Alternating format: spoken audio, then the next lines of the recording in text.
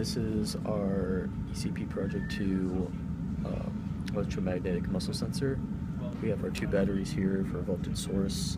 We have a reference node electrode alligator clip along with the red wire as the end muscle electrode sensor and the yellow wire as the mid muscle electrode sensor.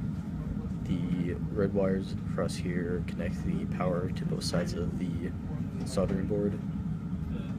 Well, here we have a differential amplifier that amplifies the differences between the two muscle sensors. After that, it goes into a inverting amplifier with a gain of around -15, which then follows into a full wave rectifier, which is then put into a low pass filter, which then uses this trimmer that can be switched up or down to increase or decrease the current flow based on how sensitive the muscle sensors end up being.